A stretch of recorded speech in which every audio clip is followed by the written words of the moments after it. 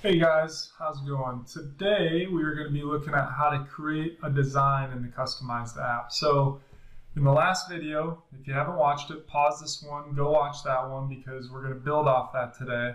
But in the last video, we showed you how to enable products, print-on-demand products in your Shopify store through the customized app. So as you can see, that was completed last video. The next thing on our checklist here is creating a design. So what's the difference? Let's talk through that really quick. So what we did on the last video is we enabled a couple phone cases, and I'll just jump over to my Shopify store so you can see what that looks like. So these products are now in my Shopify store. My customers could shop those products. They could customize them, purchase them, all good and great. The thing with a lot of different shoppers are they may need some inspiration, or maybe they need a pre-made design to kind of start off their product.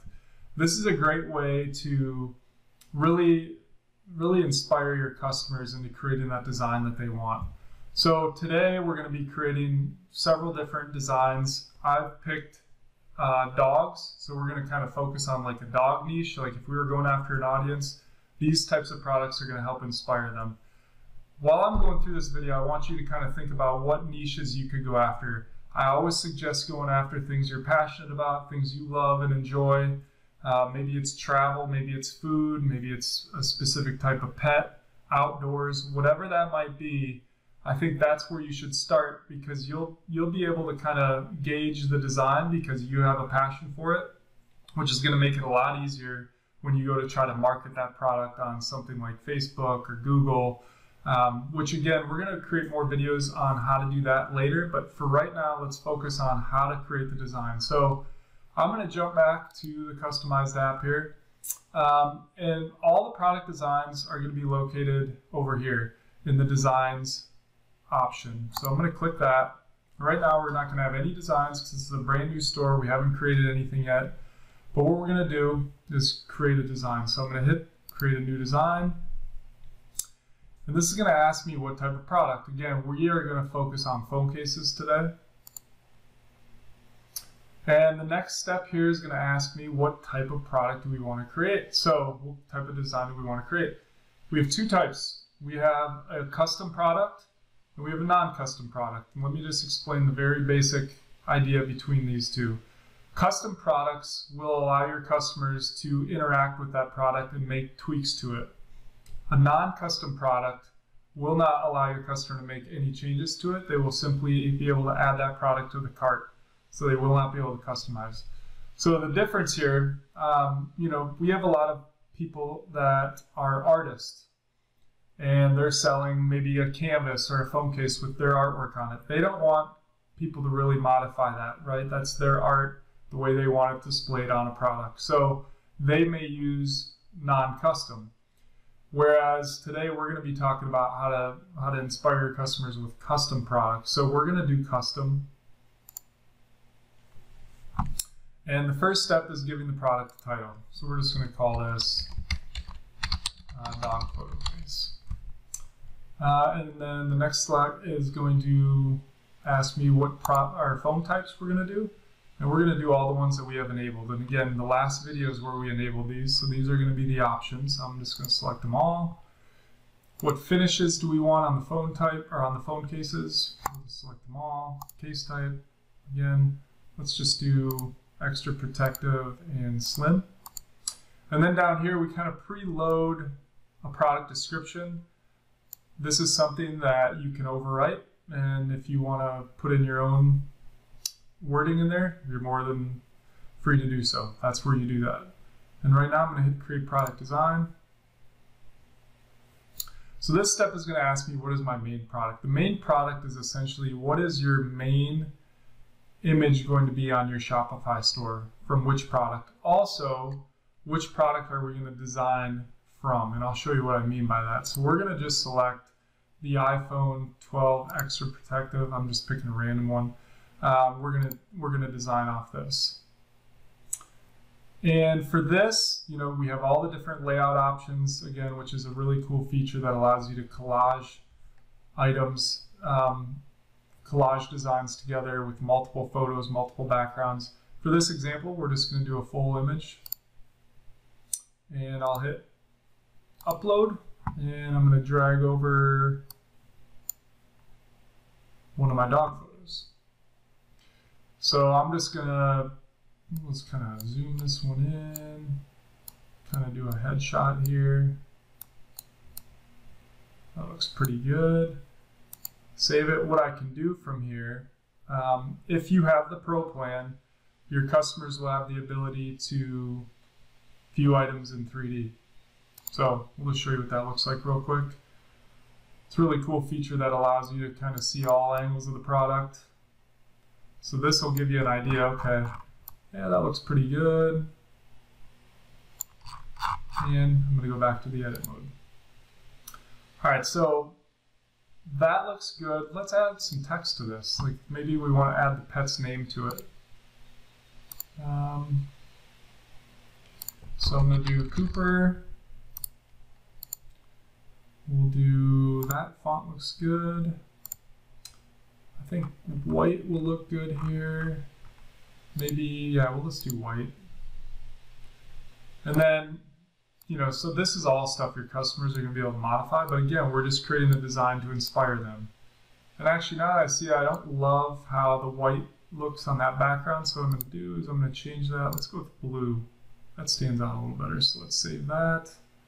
Well, let's make sure it's the line. So again, vertical alignment. That looks pretty good. I'm going to hit save. And then let's add, let's see, what else can we add? Let's add some clip art.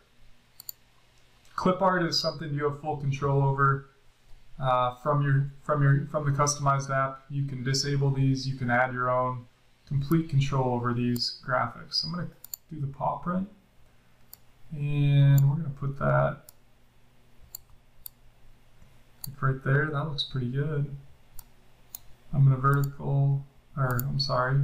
I'm going to center that. Perfect. And then from here, let's just say that we're happy with this. I'm going to hit Save Design. And the first thing it's going to do is it's going to ask you, your design is being created for all the variants. What that means is we are creating that design on all the variants that you selected. So all the iPhone 12s, that Samsung, all those variants, we're going to create that design. Would you like us to sync to your store now? I'm going to hit yes. What this is going to do is we're generating all those product images, and at the same time we're going to create that product on your Shopify store. So this part can take a few minutes, but essentially what we're doing is we're loading all the different images, that design on all the different variants. So we'll just give that a minute here.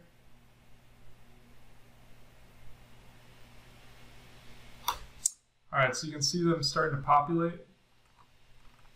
And it looks like we're almost done here, so I'm just going to view them all. And it's a good time to call this out. So if you don't like, we do our best to place the design onto the various different products, but all the different products have different sizes. So in some cases you may see you don't necessarily like how the photo was placed or how the text was placed. From here you can actually go into an individual variant. Let's just say I didn't like how this one looked. I could go in and modify that individual product if I wanted to. So let's just say I wanted to, move the text up a little bit on this one.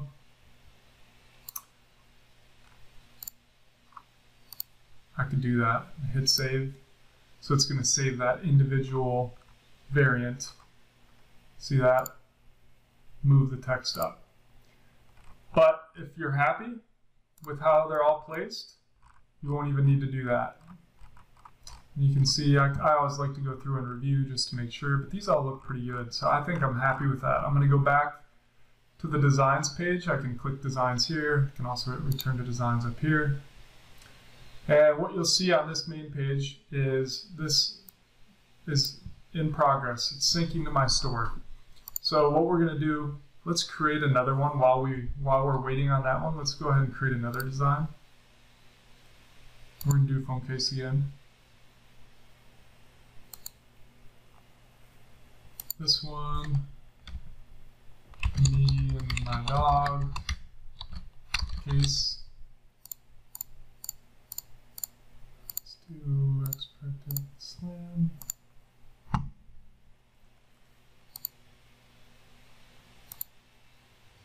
selecting the same main product again. We'll do full again on this one. And I'm going to upload a photo again.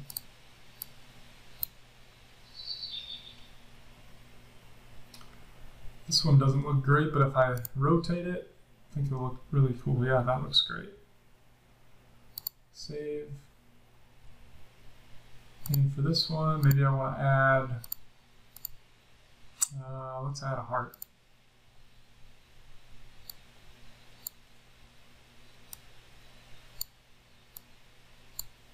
That looks good. And maybe I'm happy with that. We'll just say that that looks good.